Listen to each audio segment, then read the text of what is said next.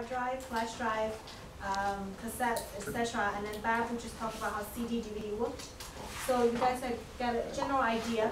And tomorrow there'll be circuits, and this afternoon now we'll talk about systems, because we've covered signals, and systems is usually things that were built to process the signal. So for those who have not attended yesterday's class, you probably feel confused. What is signal, right? Yeah. So I'm just going to use one slide to review what signal is. If those who attend don't mind this. So what is a signal? Signal is essentially information. It just means information, data. Signal are any quantities measurable through time and over space.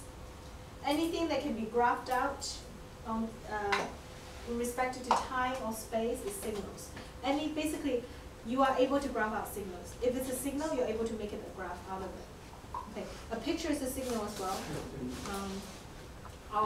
So the different types of signal.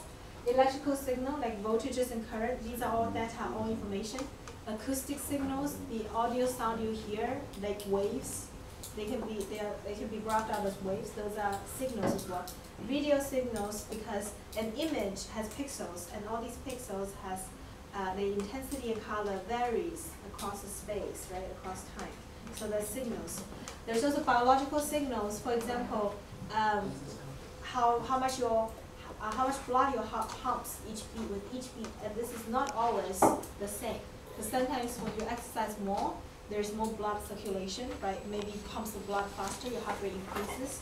So that's signal.